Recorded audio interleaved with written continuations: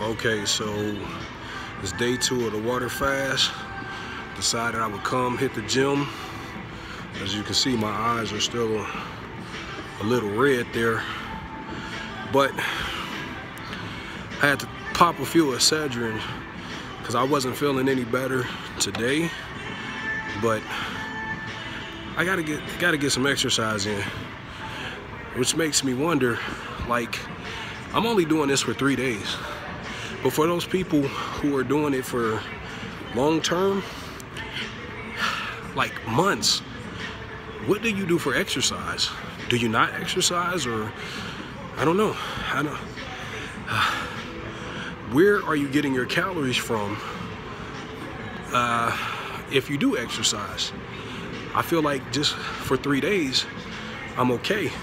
But if I was gonna do this for months, there's people who water fast for an entire year, and I don't know where they get their energy from. I have no idea.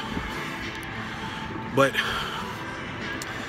day 2, still under the weather. You can still see my eyes are red, but I've actually got energy though.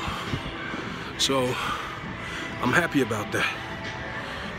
I'm gonna keep on pushing, and I just can't help but to think what's gonna be my first meal when I come off of this thing. Get back to this elliptical. All right, check back with y'all here in a bit. Love, peace, and hair grease.